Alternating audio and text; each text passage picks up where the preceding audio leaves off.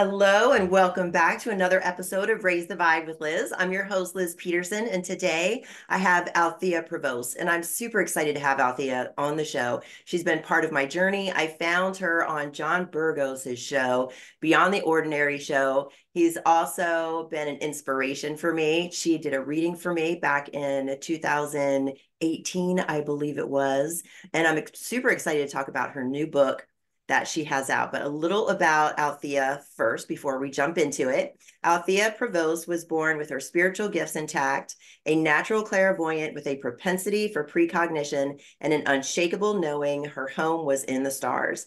Althea considers herself a soul traveler on an endless journey, drawn in by a sense of wonder for the unknown. A perpetual student with notepad in hand, she enjoys sharing knowledge gained from direct experience. As an energetic teacher, and author of Four Aliens and a Funeral, she serves to empower starseeds, light workers, and awaken folks everywhere. Althea meets you where you are, and together, Higher Self to Higher Self provides now moment guidance. Her company, Thea's Heart, offers Starseed Adventures to sacred sites for initiation, activation, and to awaken others to their next level of awareness. Althea, welcome to the show.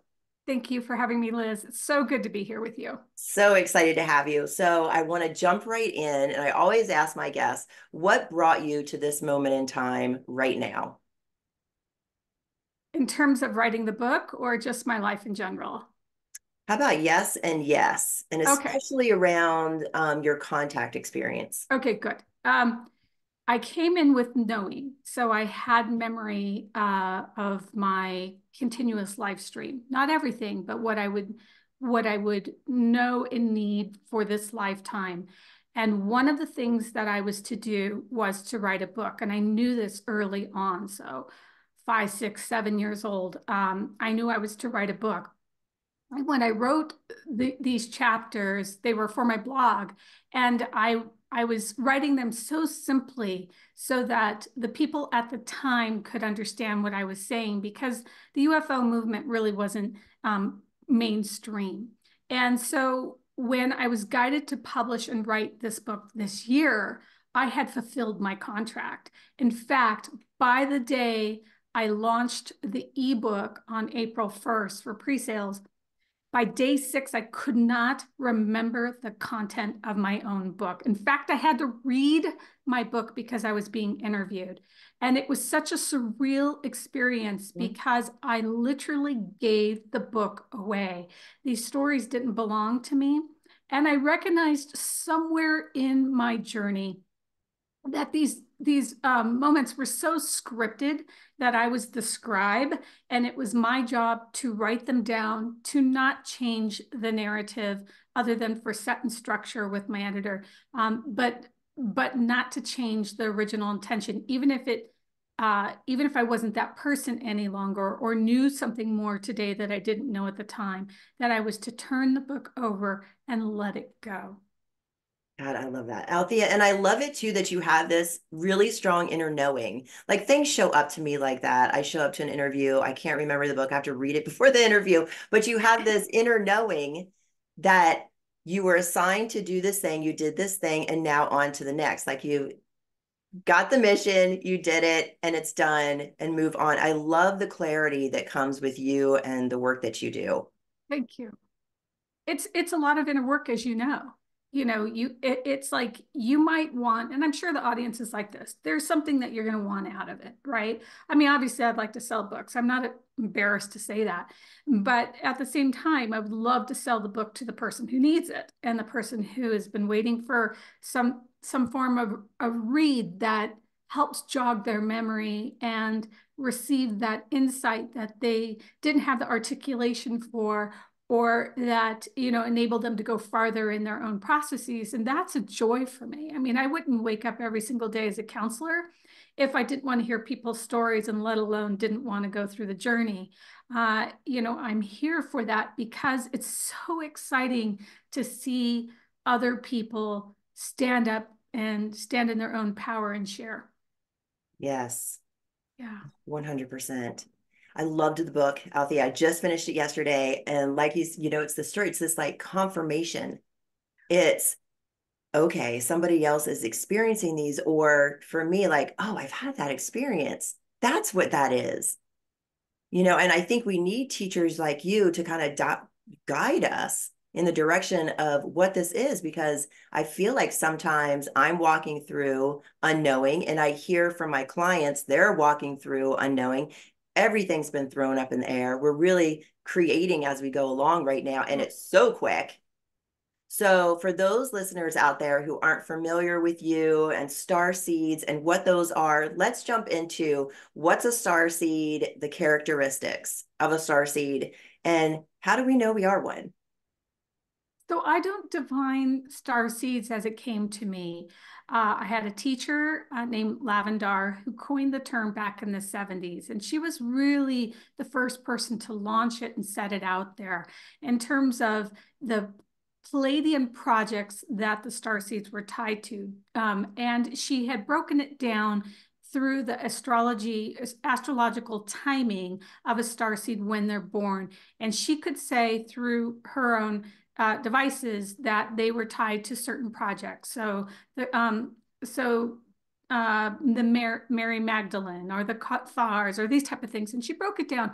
And for me, that didn't quite fit. What I looked at starseeds and how I defined it was people like myself who have cosmic memory, who have worked through various universities on other planets and are coming in with conscious awareness. So a starseed would have more than just earth-based understanding for their soul's evolution. And that's how I define it. Okay, so you said cosmic memory and conscious awareness. So, what was this cosmic memory for you?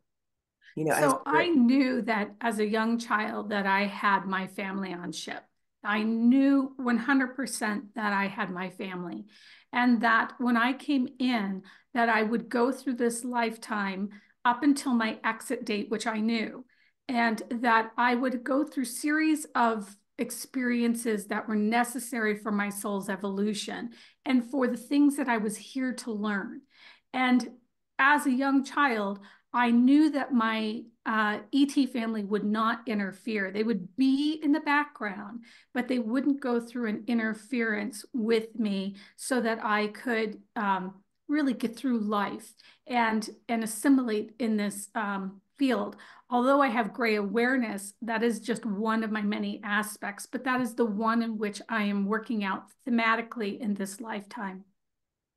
And so the consciousness was that expanded awareness. I didn't get locked into the dimensions of 3D here, where everything seemed concrete, real, knock on wood, and there was nothing outside of that, like a physicality. I absolutely knew that there was more to our existence than I was experiencing or other people were relating to. I knew that I had more information.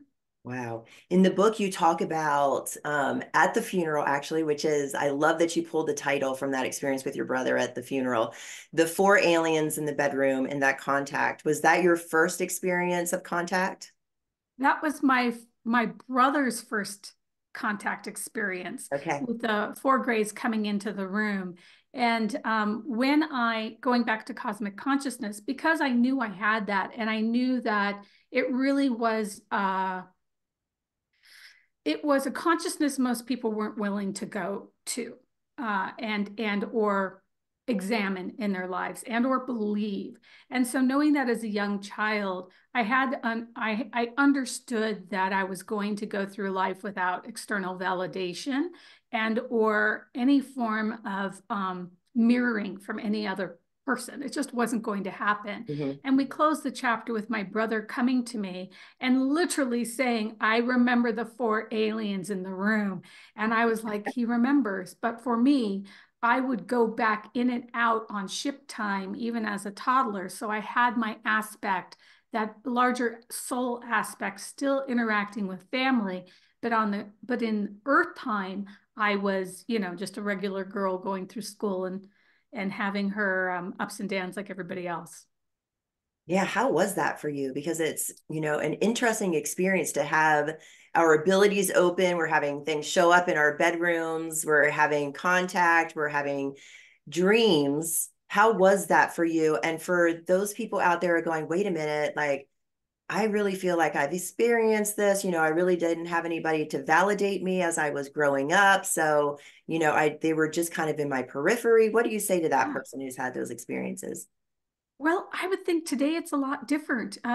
We were talking before taping about Barbara Brennan's book of Light. Yeah. Uh, I would go to the bookstore in my 20s, I mean, my 20s, and in the cult section, so regulated to deep, dark art stuff, was Barbara Brennan's Hands of Light, which was the lightest thing talking about auric fields, and today it's all over the internet. I would say the one thing that our youth is contending with in Starseeds that talk to me about is the overwhelm of information Mhm. and how divisive it can be.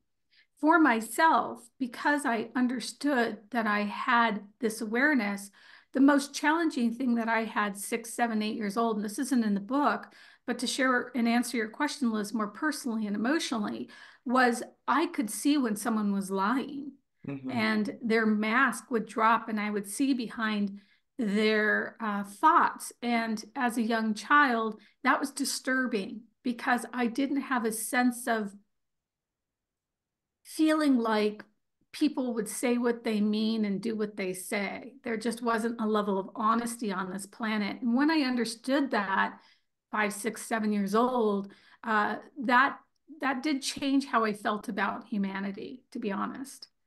Mhm. It's like I didn't have the compassion mechanisms. I had to be aware. Yeah, I resonate with that, growing up with like asking the questions like, why is there this evilness, to people? Why do people lie? Why is there this, that, and the other? And kind of coasting through, I really found myself as a child in this observer mode, and, being told also like those experiences that you're having aren't real. Those are just dreams or, whatever it may be that, the adults in my life were saying, there wasn't that support, you know, for us. But I also think like, and I didn't really go into detail in my book. I call it the dark years just for to sum it up. But there Mhm. was a point where you do go through it. You throw your hands up in the air and you just decide to get on with this life and to join the parade and the circus. And you don't, like for me, example, like I just, when I stopped tuning into my guides who were always working to keep me in an alignment and informed, that when I stopped listening to them, I made every conceivable mistake one could possibly make and pay for it. In fact, I was too shiny to lie. So if I did anything inappropriate, like as a teenage girl, if the girls went to the mall and stole something, I was the girl that got caught. If I was the girl to go out to a bar with girlfriends thinking I'm adulting in my 20s, I was the one that got the DUI, whether I deserved it or not. So I just didn't have the leeway that other people had. My life script was strict and narrow. So I would eventually have to come back and deal with my cosmic consciousness. And that's how the book starts. Wow, that is a really great way of putting that. That's fantastic. A very narrow leeway. I resonate. I'm curious, like, I want to get back to the Greys and our star families. How does that show up for you? Like, our forms in reality to you clairvoyantly, to the clairvoyant eye? Gosh, what was it? From 2005 and 2010, I saw clients at my house. So they would come to my house and into my little room, and we would sit across from each other. And what would happen was they would either, depending on what their soul was trying to convey to me, they would sometimes disappear and a whole new being would be there. And I would see from insignias to spikes to collars to all types of ET presences at the point where I didn't have the verbiage, the description, even like the understanding to be able to describe to the person what I was seeing. Mhm. Some were a little bit more easier to describe. Grays are very typical. So you could say that I didn't have grays, oddly enough. I would think would be like, I can't really say today, but for me, it felt like the humanoid form of a starseed, Mhm. like a Pleiadian or reptilian, these type of things. And it caught me by surprise, but I was fascinated by it. So I would see, like I said, they would disappear. I'd see these people, and then sometimes I would just see it as an outline of their face or a bust size from here over, and Mhm. they would feel it. They would not only feel it, they could connect to it. So most knew it. It wasn't something like I was springing it on them or anything like that. Mhm. But also with the ET, I saw their past lives, and there was times when I could describe it so uncannily, like someone in the 19 Victorian times. I could describe the cameo they were wearing, the collar, the type of clothing, the colors of the clothing, how they wore their hair, and the validation from clients were just consistent over and over and over. Wow. I love how you're describing that when you looked at them and you actually were able to see their past lives, validating that all these star beings come down onto planet Earth and have these lives, that they're part of the cycle of reincarnation as well. And a bigger continuum than their own soul would. Like, for example, the one woman that I was describing uh, a being to, she had ships coming to her farm, and so the connection was there. It wasn't like, yeah, and whether she pursued it or not wasn't really my business. But when they were coming for readings at the time, I was seeing this. Just like I would see as a medium would, you would see your dead ancestors behind somebody standing there and saying, and I don't do that work today. That's not the type of work I do today. But in the beginning, that was a part of my opening to these expanded levels of realms that other people were bringing to me. So, Wow, that's incredible. yeah. For me and for other friends that I've talked to, there's this, little bits and pieces come in. Like before the show, I was telling you yesterday, I was looking for the title of this children's movie and I was going through the DVDs and just happened to stumble on a DVD that I got like 5 or 6 years ago from the Edward Casey Foundation, Raising the Inner Light. And in that talk, John Van Auken talks about the Pleiadians and how Edward Casey brought, that channeled information in, and my whole body lit up. Like I had to run back to the DVD because I was cleaning the house and rewind it and listen to it all over again. And it's been like that. And I hear other people talk about it, how there's just like this little drop of information or this little nudge, Yeah. like, hey, I'm going to be with you on the call tomorrow. We just did this class on Neath, and one of the people that came had a session with me who has ET contact and guides. And this person said to me, I had to go back and look at the Edgar Casey material and John Van Aken specifically. Wow. And I said, well, this is so interesting because I think it was John, don't get me wrong. I was at a conference, and I think it's John, I might be wrong. He got up on stage and was describing going to Egypt, and he fell to the ground and had complete recall of his life, his Egyptian life. And when someone was standing over him to see if he was okay, he was like, "Ew," and literally just was so lost in time. And my client had mentioned that. And so there's some type of Wow. synchronicity going on, although I don't know what it is. Definitely synchronicity going on. I attended your talk on Neath. It was fabulous. I loved it. It was like pinging me right and left. I've always had a desire to go to Egypt. I wish I could go with you in September. I want to manifest that into my life. Telling the universe right now, I'm putting a pin in that. And like I Have Horses been in my life since I was a teenager. I had a friend who used to make me mixtapes and put the I Have Horse on the tape. Like it's been in my life forever. I've always had a curiosity. These things that pop in, like, Egypt and, synchronicity and coincidence around these things, is that part of that lineage that we come through, as star seeds onto the planet? I think so. For some, incarnation at Egypt the first time was where they stepped in as a soul. Oh, And wow. so when you go back and strengthen those roots and you remember, you literally are re-strengthening the threads of the time you came in. They call it Zeptepi, the first time, and you bring that consciousness forward. But what's delicious about coming into conscious contact is that you have the opportunity to say yes or no, maybe so. And but the reaction and your response is entirely up to you, which puts you in the driver's seat of your life. And that's something to say. So when I said in the dark years, I kind of wasn't willing to listen, I paid a heavy price. My life was not synchronistic. It was not in the flow. It was extremely painful, and I was havoc on everybody's lives. But when I stepped into flow, then it was like everything, it's not that it goes perfect, it's just that you get supported every single point in the way in terms of your ability to say, I'm going to have courage for my own life path based on my uniqueness. It takes courage to do that when fishes are swimming in a sea of a different direction. Mm-hmm. I But think it's, too, we can get caught up in like the karma that we have to play out.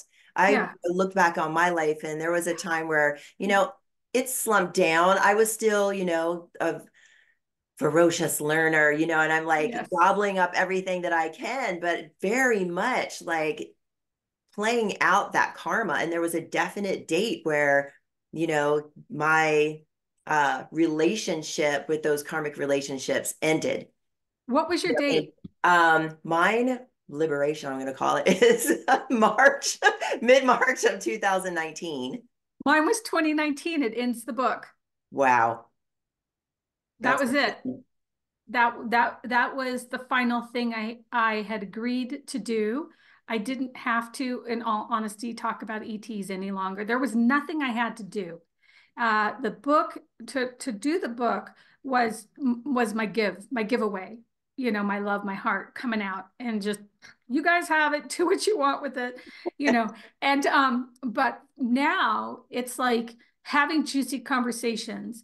The reason why I liked Neath, going back to that course, was I had a series of clients that had booked appointments and they were all on the same page in Wow. terms of their capabilities. And I had one woman in uh, who booked a session who said, can we do an interactive type thing? And I said, absolutely. I knew with my whole heart that that course would go interactive, that I had a group that was respectful enough and ready enough to speak their own truth and share it with the group. And that was so exciting for me. So I would say 2024 and forward, I'm only looking to swim in waters that are so fruitful to me. I have That's it. goosebumps. Yeah. Like, period. You know? And I think that right there is great advice for our listeners. Like, you are in control of what is in your energy field. Like, what are you going to choose for yourself? Yeah. And on a down day, um, you know, we all have them.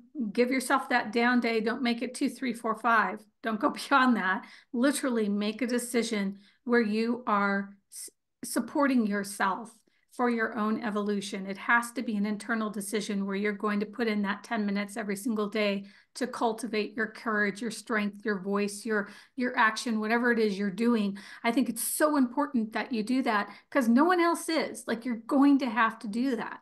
And once you realize that you're creating the dream and action takes courage, you will get there. Eventually, you're going to get there. So I'm starting a slow crawl myself, just, sharing these little snippets in classes, but I'm drawing a crowd that I am blessed by, that I love to be with, that I honor. And that's so exciting for me. God, that's So so exciting. exciting It feels so in alignment and in a flow. in the In a flow. flow. Yeah. And when we're in a flow, it's so juicy and it's synchronicities, coincidences. You're like overflowing with the next best thing. Like, I have to remind myself, I don't have to be in push. I don't have to be thinking of what next, what next, what next. Just be open to receive what is next and be patient. I think it's a combination of both, right? So it's like sometimes spirit will say, Althea, we want you to, like I said, contact this archaeologist, and I'm like, oh my God, I don't want to do that. And, but I do, and there's Uh-huh. follow through and good things that come from it. So sometimes I'm guided where it's really out of the box and extremely uncomfortable. Mm. But if I do that, the flow picks up on another octave that I wouldn't have taken because I just wouldn't have thought that way. I wouldn't have thought to do that. And so it's like, that's an example. Like, even with your podcast, I was like, absolutely, I want to be here with you, and share this book, but share whatever comes to your heart, because there's this opportunity to work with someone who is so receptive to her own vibration and calibration of what she's trying to offer people, that it's not this hard sell. It's like, let's gather, let's talk, and just think about it. It's good. Yes. Oh, I Let's have raise our goosebumps. vibration. Yes. Yeah. Yes. Oh, and I love how you're speaking to, I'm going to go back before, oh, just absorb those goosebumps. I'm just going to receive for a second right now. Love it. But speaking to your intuition, you're being given these, I guess, okay, this is what you're to do. Make this call. And not only are you listening to your intuition, but you're following through on the guidance Yeah, that you're given. absolutely. So there's a point in the book where I was driving in, I pulled up to our stop sign that faces our house. I opened up the garage and there was this BMW, this midnight blue BMW in our garage. And I thought, who's over? Whose car is that? I was just, and as I started to pull up, our driveway is aslant. I started pulling up, the car disappeared. And so I went into meditation and I said, are we meant to have a new car? Because it's on my husband's side. My husband went and bought that car based on spirit saying, yes, you are to have this car. And at a point in time when money got tight, and a lot of people are there right now, and we're really having to make hard decisions, and we start to fall into that narrative of not enough, which spirit is really at this point in time trying to break that narrative down. And so my husband had the car. We had it for a few years, and he went through a job transition where we really couldn't afford that car. And he thought, okay, it's time to sell it. It's been lovely. I miss my car. I love my car. I'm going to sell it. But Spirit said no. And it was Wow. lean and mean to have that car. And his new boss bought it, handed him the keys, didn't even tell him he was going to buy it, bought it, handed it back the keys, and my husband drives that car today. And his expenses on the car are covered, and the fuel's covered, and the car is covered, and he still has the car today. That's spirit, because spirit sees the bigger picture. We don't. All we see is a reinforced narrative on this planet, which is to make us go back into the first chakra of scarcity and lack and stay there. And we're not meant to stay there. We're meant to have a full conscious level of experience within our auric field. We're meant to have more than what is told to us. Now, saying that, I actually live very simply. I really don't have a lot of things. People are shocked by that. I don't. But I prefer to live simply so that I can do more, because I travel for a living. That's what I like to do. And to do that, that means I need to get out there. Now, for other people who need and want more and have desires, that's different. I'm not the person who's going to help you manifest your dreams in that level with money. But I am to say that when you hear intuition and you follow that guidance and you're being told and guided to do the things you're doing, that is your e-ticket towards bigger, fruitful manifestations, but you have to trust it. And my book is takes you through chapters about trust. Mm-hmm. About trust. Yeah, and I think trust is half the game. Like all of my spiritual teachers, it's been this journey of trusting myself. And then these things is like, okay, you're not trusting yourself, then the universe gives me things to learn to trust it. That's it. And they'll give you a series, like small steps, where you are to experience an aspect of yourself that, is reinforced. Okay, maybe my intuition is telling me something here. And if I pay attention to it, So, for example, I don't think I wrote this in the book, but there was one point in time where I knew my husband was going to get in a car accident. He was just working too much and too busy.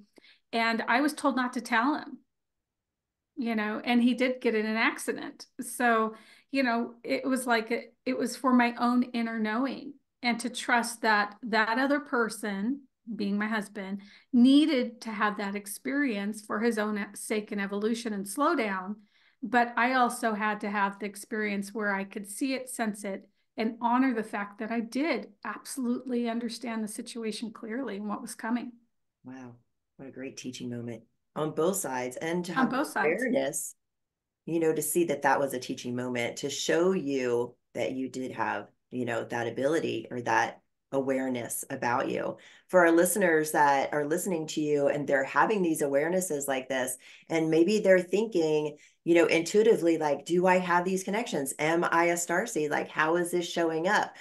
For um, those who don't have that inner awareness, that weren't born with that knowing, but they're having these little clues like dreams or the little bump on the finger that you talk about in your book. I had one last week. I'm like telling my partner last week, I'm visiting him, I get these bumps on my fingers and they just itch, right? And then I listen to your book and I'm like, what? And then I call him like, guess what? That's what this is.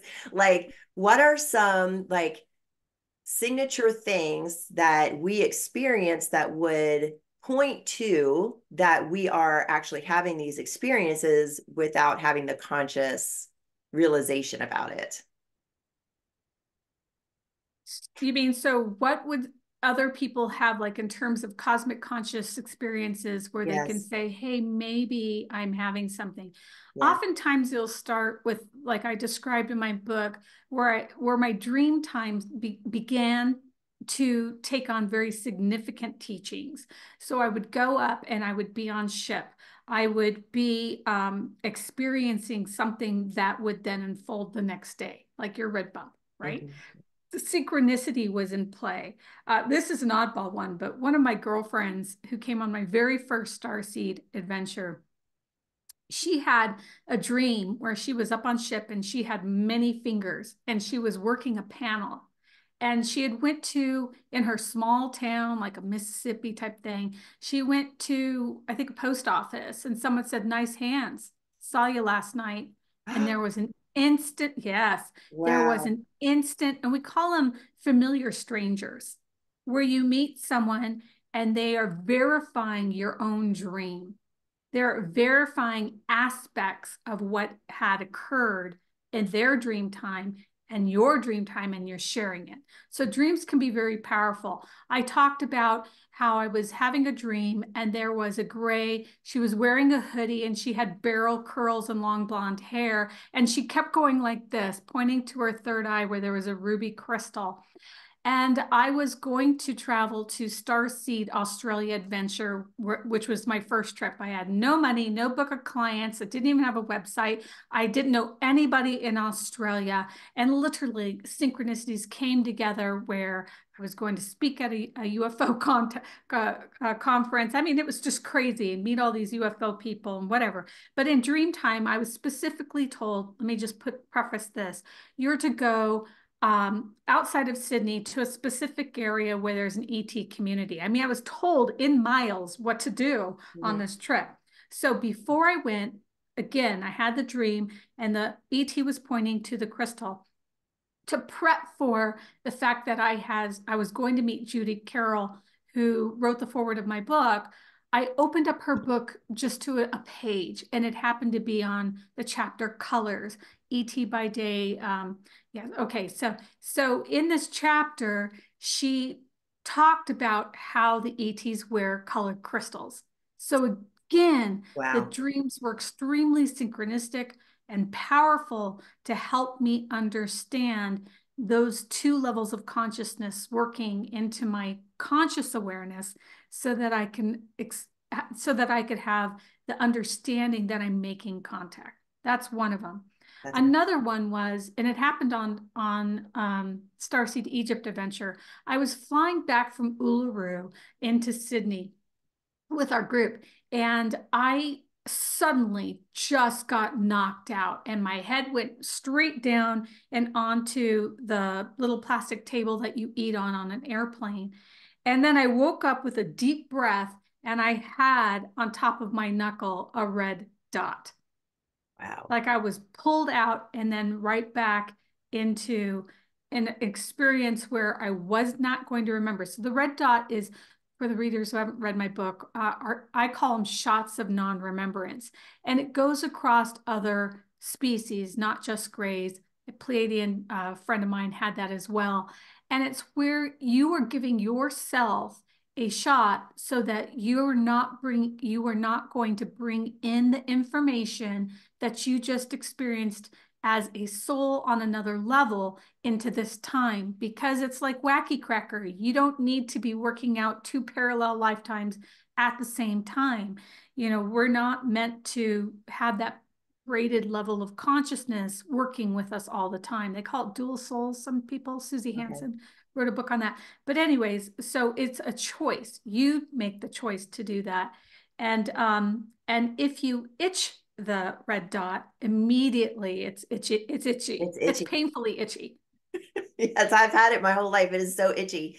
And then I Oh my question, goodness. I'm like, after reading your book and getting that validation, I'm like, why do I give myself this shot? And you just explained it just then. So I want to thank you because it's that dual lives. And I often say to my clients, like, if we were given all of it all at once, it would be crazy making. Like it would be too much. I had two very strong female friends of mine.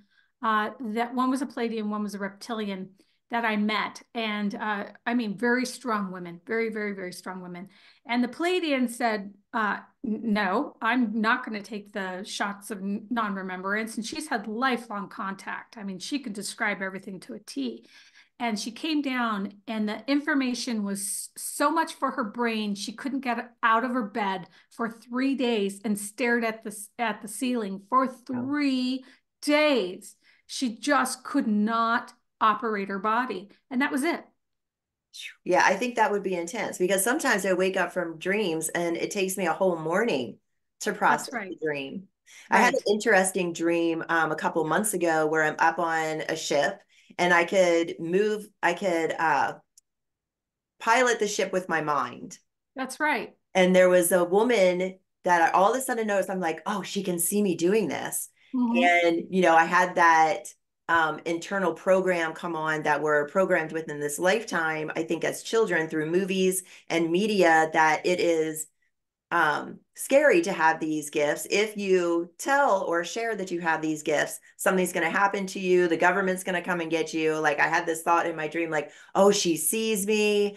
They're going to come and find me. So I've got this, like I'm there and I'm doing it, but also I'm working out that program of being seen, Right. working out that program of, unraveling that fear that we were That's programmed right. with through movies and media Oh, around the fear of coming out. right. And I think that's so important to say because, you know, I work as a counselor. I'm here for the empowerment of other people. And that does not mean that my truths are their truths and they have to swallow my truths and probably don't even want to hear about it, frankly. And it can be very triggering to release a book like this to my audience that might not have any interest in it. And I recognize that because there's a program here on the planet. And I talk about that. And I think it's in the first chapter of the book. When I came into my gray awareness, it was the last species I would want to even have a comma gray alien after my name Mhm. because of the amount of disinformation and the fact that they're constantly being blamed for all the world's problems. And there's this American narrative that I knew instantaneously was not only tiring to me, but that it was filling the minds and hearts of other people who wouldn't even have a chance to make up their own mind. It was being instilled, like when my brother's generation were taught that the Russians were going to bomb us, Yeah. or I mean, we're taught these things, that there's going to be a nuclear bomb, you're going to go under the desk type thing. We're programmed in a certain way through levels of fear, so that when we come into these um, types of cosmic consciousness, we're not going to see them through eyes of neutrality. We're going to see them through our perceptions that have been heavy laden by a society and social cultural programming that's saying it is not safe for you to know that And at that's all. triggering our first chakra. That Right safety, back. that fear, the right back to the first chakra. First, they're going to get you with the money. There's not enough. The world's gonna blow. It's going to end. That that you're not gonna have friends. Everybody's gonna think you're crazy. And then then if you start looking into this information, someone's coming at you at the middle of the night. It's gonna Yeah. prey on these ridiculous things. And I end the last chapter again with my brother, who took a completely different stance than I did, where he went into fear-based, learning to defend himself, this type of response. Mhm. Whereas I just was like, they're my family, Yeah. they're my family. They're a part of my lineage. And it's so And I'm out like, there. I family, you're remember, gonna say yes or no. yeah. I remember, God, it was over 13 years ago. I was living in Paulsville and I'm on the computer and I'm surfing and everything. And I come across this page that talks about, I think the lizard beings and how they're recycling our souls back onto the planet. And then, we have the big, big show. Okay, they are real. There was the press conference and everything. Then everything's being leaked. And I, overheard something on, the computer once again. There was a president that signed a thing in exchange for a technology that, the Oh, aliens could abduct us if they wanted to. And I'm like, what?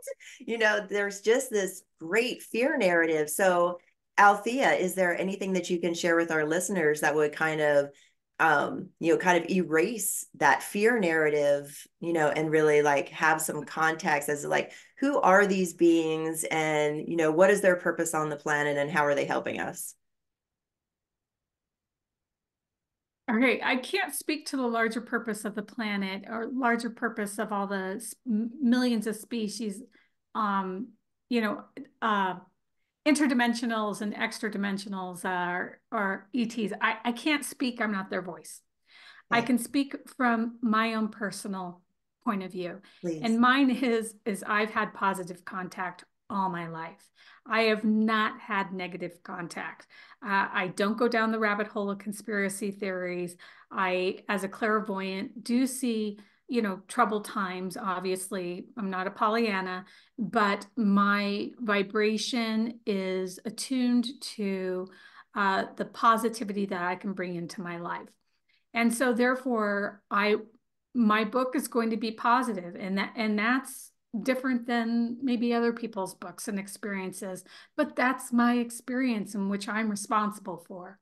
So I think ultimately is we're responsible for what we put out, Mhm. and we're responsible for the narrative that we have. And I do think that in evolution of our consciousness, we can at a certain point see things quite differently than we did from the beginning. Mhm. And so I look at evolution as growth. What are we here learning? Think about it like this. I love to teach circle consciousness, where it's not a pyramid scheme where I'm the teacher and everybody's below me, and I'm the one that knows everything and no one knows anything, and they have to hear my pearls of wisdom.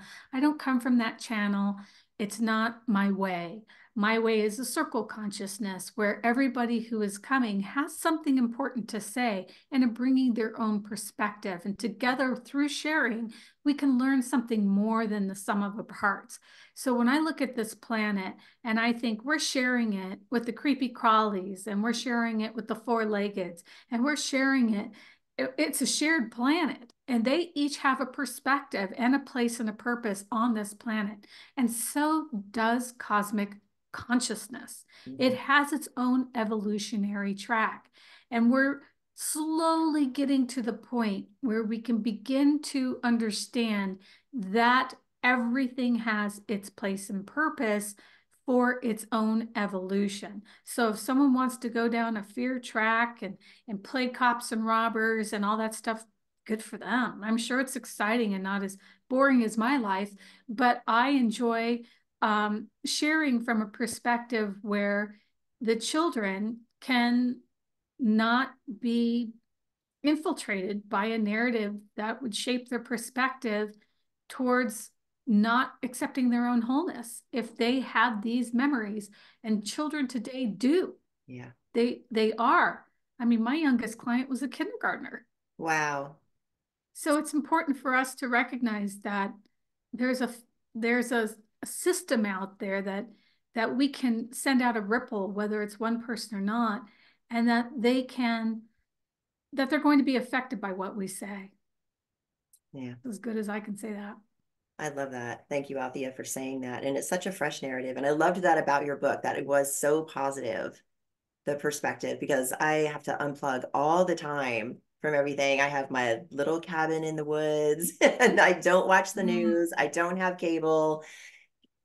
I love it. I'm minimal living. I love to travel and I love to surround myself with people, places, and things, that will raise my vibration. Like, what through them do I want to experience? And that's the highest and Yeah, best, the right. love and the light. I know all of this other stuff is out there. I'm not, wearing rose-colored glasses or having blinders on, but I'm not wanting to give my energy, over to I'm the not going to empower it. I want to empower the light, Yeah, well, I want to empower the life where someone can get up in their day and feel like they can make it through their lifetime. yeah, yeah, It's because like, it's I don't hard. want to be the reason someone says, well, screw this, I'm not going to be here, and it's like, no, I want people to have a full and exciting life to the best of their ability, but they have to watch what they consume and they have to be careful about how much they're consuming. So I talk about, in my book, that I had precognition since childhood, and that means my inner TV screen would turn on and I would see future forward moments.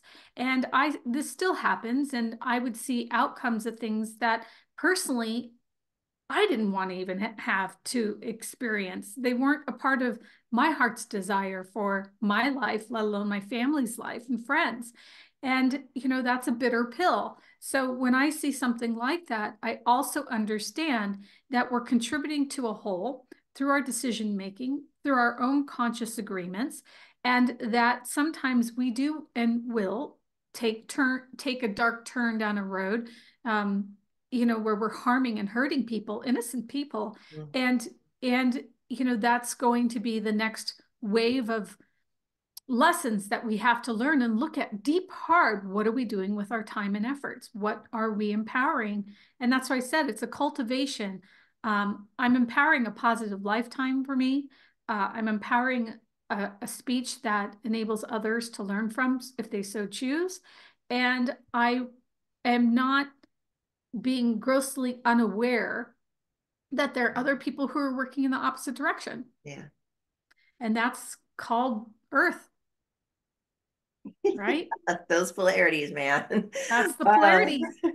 I like it too that in your book you talk about, I think you were just talking, hinting to it there too, is like choosing a higher timeline for yourself. And you tell a great story in your book about a moment on a boat where you're out in the water and you have the choice to choose a different timeline. Can you speak into that? Oh, I'd love to. So my husband and I were on vacation. We had one free vacation and we were trying to keep that feel good moment. We had made a conscious and deliberate intention to have something to look forward to later that year. Because when you look forward to something, your endorphins, your dopamine rises, you get this feel good feeling. We wanted something that continued that feel good feeling. And at that moment, I had looked at my email and there was this invitation to swim with the dolphins in Bimini. And the price was right. And we didn't know the person, but I was like, let's just, throw one into the mystery box and go. And we did. And we got there and we met chaos energy from the start. It had nothing to do with us, but we were determined. Look, we're in Bimini. We're going to swim with dolphins. It's gorgeous. There's no snow. It's not Colorado. We're happy. And so we stuck to that narrative. And what ended up happening is I had with a group experience, a UFO. And through the UFO was showing me through iconographic images a timeline.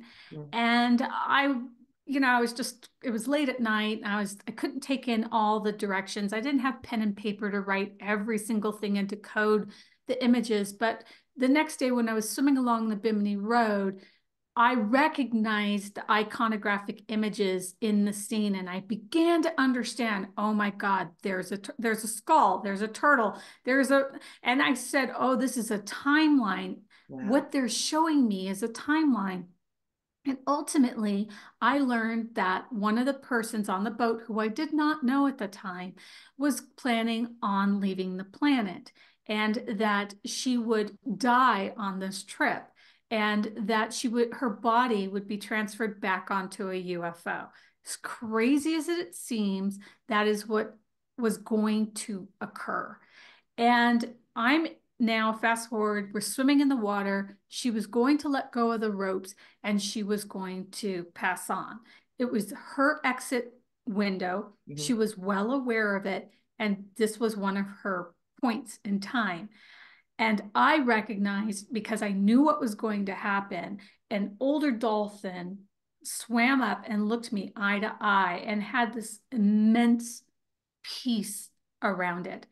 And at that point in time, I made the decision to raise my hand, to stop the boat, get out of the water, and go recalibrate to the vibration that I had consciously set before going on this trip, which was to keep the feel-good feeling going. And I removed myself from that. I honored her. Now, before I say, I didn't leave her stranded. When she recognized we're back on the boat, just let me back up here. We're back on the boat. I had to see this series of images. I started to cry, and I looked her in the eyes and I said, stick around and kick ass. Stick around and kick ass. And I wanted her to know I knew what she was doing. She knew what she was doing, but she wanted nothing to do with me. She avoided me until we got in the water. So then I'm back up on the ship. They're still swimming with the dolphins. Time is going by, and I'm working on my energetic field. No, I honor her decision, but this is my decision. I'm choosing this for my life. And eventually, the boat came to a stop. Everybody came back on board, and I was laying down, eyes closed, and she stood right next to me. She came up and she said, it didn't work. And I dialogued with her and I asked her what, and she basically said, I changed my mind. And I said, good. And that was as much as we were going to talk about it at that point in time. We're still in contact and we do exchange. And I bless her for allowing me to tell that story, because it's important for us to all remember that we have this very powerful mechanism, which is to direct our lives by choosing what we want to do with it. And if we are willing to have a courageous life, to have a life that is meaningful to you, you will be met and supported. You will. It's just about showing up for yourself and honoring who you are and your unique narrative that is important to you and needed at this time on this planet. It's needed. We're all needed. And so if we do our little part, we don't have to do the big part. We don't have to solve the problems of the planet that has its own evolution. But if we do our part, we are a part of the solution. Yes, and it doesn't have to be Absolutely. big. It can just be the little things every day. And thank Every you for day. speaking to choice, that we have choice. And it is really hard right now. So hard. And it's been hard for years. And, a lot of people are thinking about that, but we need your light, everybody. Everybody. You Choose to need your light. stay. And there's simple things that I do, to shift my vibration. I turn on empowering music and I make sure I move my body. And as much as I don't want to, sometimes I have to get up and walk because I sit for a living and I work with my eyes closed. So Mhm. it's really important for me to not clairvoyance at a certain point when they keep doing this work tend to go blind. They lose their physical sight because they develop their third eye to the point where you can see driving with your eyes closed. My teacher could do that. Hmm. And so because that isn't the narrative I want, I have to go out and work with my eyes and be in sunlight and walk and physically strengthen my body. literally more important than meditation for me at this point, that I'm physically active and have balance in my life. So for me, so for other people, that might be something different. They might need meditation 5 minutes a day, whatever it is that you're doing where you're cluttering. One of my favorite things to do before night is that I take a balloon, because it's just elevating and fun. You could take a rose or any object of your privy, and I put the day's energy and everybody in it, and I blow it up so that their Okay. energy goes back to them. So if I've taken on anybody's thoughts or something's racing in my mind, or just even good feeling thoughts or feelings, actions, beliefs, I send it back to sender as pure energy. And it's just a way of emptying out so that my next day isn't a follow through of the day before. I really make that decision to break the narratives from day to day to day, so that I can be fresh and available for today and accept the now moment. Oh, I love that too. And that's a great exercise. And you made it so tangible because a Mm. lot of the stuff that we do and practice is in our minds and it's using our Mm. imagination. And our imagination is the gateway to reality, everybody. So follow your imagination, but it brings it into physical form where you're blowing up that balloon and popping it.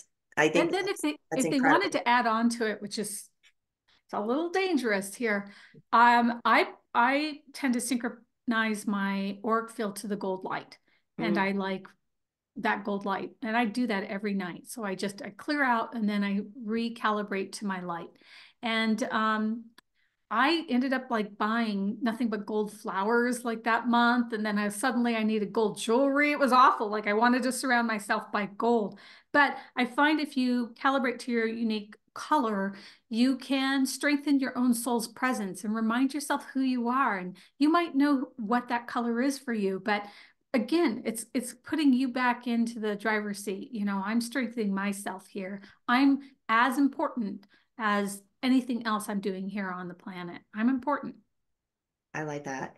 And I want a little bit of clarity for listeners and myself. That golden light that you speak of, would that be an extension of the golden egg, the seventh chakra, or are you envisioning your aura as actual like gold? Because I do the aura as gold simply because when I went on my very first walkabout, I was called by spirit over decades ago to go to New Zealand, and I had a lot of resistance on going.